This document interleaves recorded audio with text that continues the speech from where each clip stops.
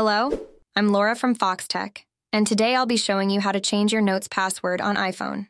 Let's jump right into it.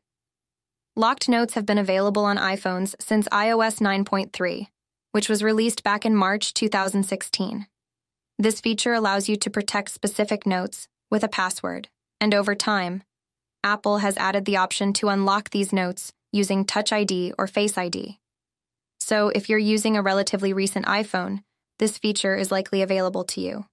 To change your Notes password, start by opening the Settings app on your iPhone.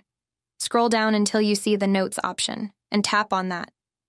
Once you're in the Notes settings, tap on Password. If you use multiple accounts with Notes, such as iCloud or another email service, you'll need to choose which account you want to change the password for. After selecting the account, tap on Change Password. You'll now be prompted to enter your current Notes password.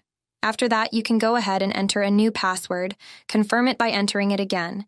And if you want, you can also add a password hint to help you remember it later. Once you've entered everything, tap Done to save your new password, and that's it. You've successfully updated your Notes password. Thanks for watching. If this video helped you, make sure to like it and subscribe to Foxtecc for more iPhone tips. See you later.